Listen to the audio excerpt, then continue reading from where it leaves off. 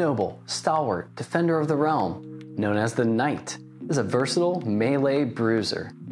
Does your opponent have amazing skills dependent on their equipment? Then break that equipment! With parry, shields, and a cloak, you will be blocking more than Hakeem Olajuwon. Hi, I'm Mikey from Final Fantasy Tactics Live Tournament, and today I have another episode in the Job Focus series. The goal of these videos is to crack open the hood on each class, present technical information in a simplified way, and help you make better choices when raising your squad. In today's Job Focus, we're going to do a deep dive into the Knight class, looking at their equipment choices, how their abilities work, and touch on how to manage their stats. So whether you want to create that perfect bruiser or tank for your PvP roster, or you want to raise a versatile fighter ready for any story battle, gather your gear and gather round for a Knight Job Focus session.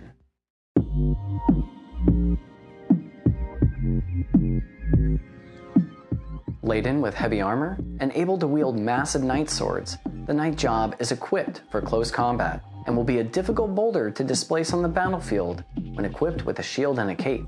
Knights come with the ability to destroy a target's equipment and lower their stats, all in efforts to decrease the enemy's battle effectiveness. Their Arts of War skill set is especially useful as a secondary ability when paired with ranged weapons, like an archer or a chemist equipped with a gun. As one of the first classes unlocked in the game, the Knight proves to be a reliable job throughout your progression and will find themselves useful in nearly every battle. All you will need to unlock a Knight is a level 2 Squire. That's it.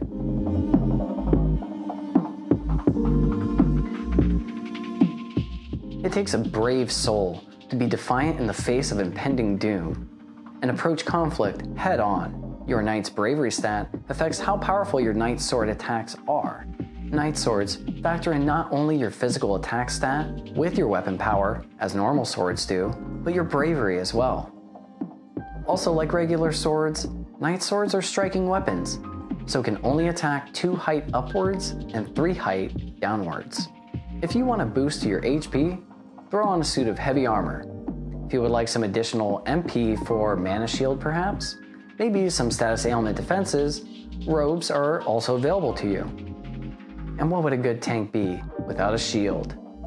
And being the good tanks they are, Knights can equip shields by default. Just remember that shield evasion is 0 when being struck from behind, so watch your back. Only cape accessories will save those with exposed backs, so if you are going solo, you may want to consider a cloak of some kind to avoid an ambush.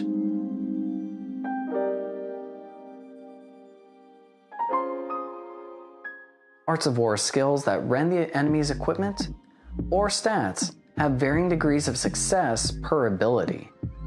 Your physical attack stat and your Knight's equipped weapon power factor into the success rate of equipment break abilities. Stat break abilities have the same success rate, and only your physical attack stat goes into the formula. So regardless of what you are trying to break, the higher your physical attack, the more likely you will succeed. Do note that the target's evasion is taken as a consideration, so attacking enemies with high evasion rates is a waste of time. Also, the chemist's passive ability Safeguard renders equipment breaking completely useless, as it prevents equipment from being destroyed at all. Parry is a reaction ability that adds your weapon's evade percentage to the physical evasion formulas after factoring in your class evasion, shield evasion, and accessory evasion.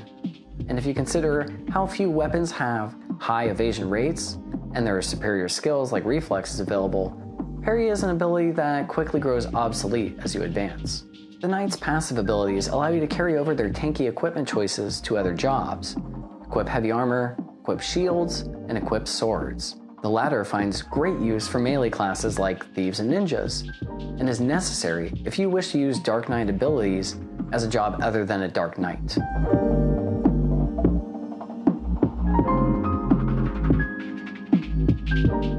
Looking at the Knight's movement, jump, and class evasion speaks to a character who is slow and purposeful. A standard 3 move, 3 jump paired with 10% class evasion doesn't scream nimble and light. When we look at the class stats, now that's another story. Switching your job to a knight grants you a 20% bonus to your HP and physical attack, though you suffer 80% penalty to your MP and magic attack. Growing a character as a knight gives you amazing HP and physical attack growth, some of the best in the game. This means keeping a character as a knight from the get-go will give you a seriously beefy melee powerhouse by the time they reach higher levels.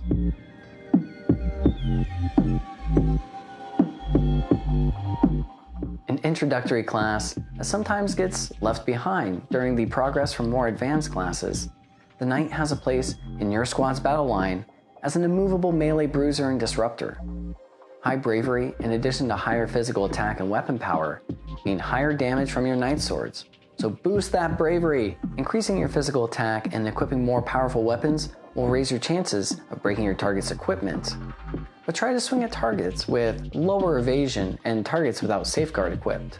Equipped swords and equipped shields are excellent passive abilities to learn for carrying over to other job classes, as is Arts of War for ranged characters' secondary abilities. Knights have some of the best HP and physical attack stat growth in the game, and are excellent choices to level your melee fighters as.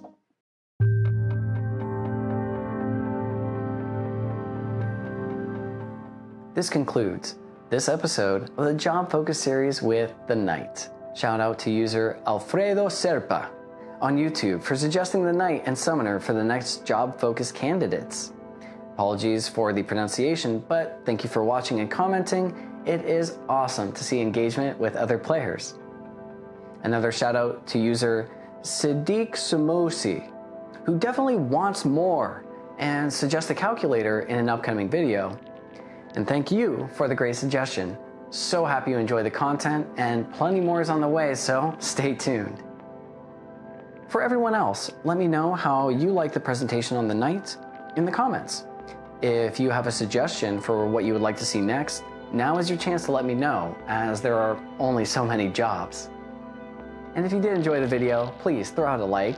If you really liked, hit subscribe and the notification icon, as there will be more of these job-focused videos, more tutorials, and actual PvP matches with custom exciting rosters made by you in the community.